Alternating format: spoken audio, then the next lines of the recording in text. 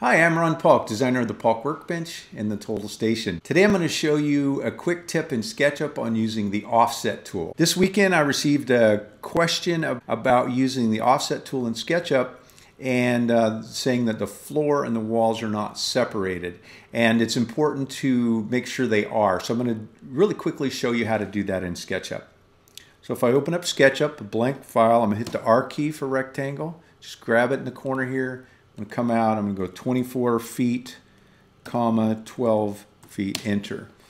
Now I have this surface, it's just a 2D surface, connecting lines, and so if I double click on it and right click, I'm going to make it a group, and then if I go into that group, I can then use my push-pull tool and just make it 12 inches, we can call it the floor system. And then now I want to do the wall, so you can see if I click on it, it selects everything. That's a group. To get in and edit this, I've got to get into that group, and you see these dotted lines. Don't want to do that. I want to separate the walls. Now there may be many ways to do this. This is just how I do it. I'm going to hit the rectangle tool again, and I know I'm not connecting it to this because this is closed up in its group container.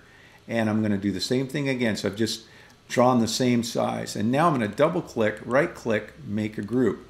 And now if I hit the move key and I go up, you can see that the rectangle I drew and the floor system are in fact separate. Had I not grouped this one first, this would have merged with that and it would have been a difficult time getting them apart. So group, group.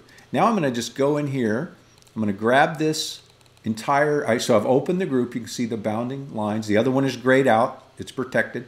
And I am going to hold the shift key to deselect the connecting surface.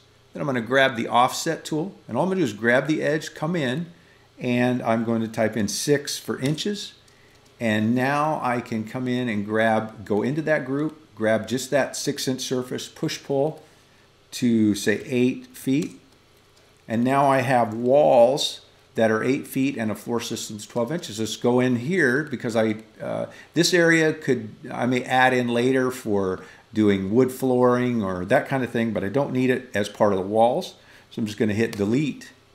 And now, if you look, I can grab this and hit move and just snap it right onto the floor system.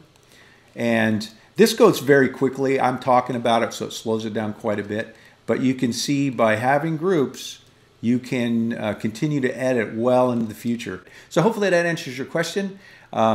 If you want a set of Paulk Workbench plans, Total Station plans, miter plans, crosscut jig plans, any of the plans I have, you can go to a link right in this video and go over to my website, purchase the plans, and immediately you'll get an email receipt. At the bottom of the receipt, you'll find a download link. Then you can download those. And again, it's a download. It's not for viewing or whatever. You download the plans to your computer, to your iPad or whatever as PDF format. And then from there, you can print them. So hopefully this helps. If you like these video tips, be sure to subscribe. But more importantly, share them with others. Thanks for taking the time to watch. Have a great day.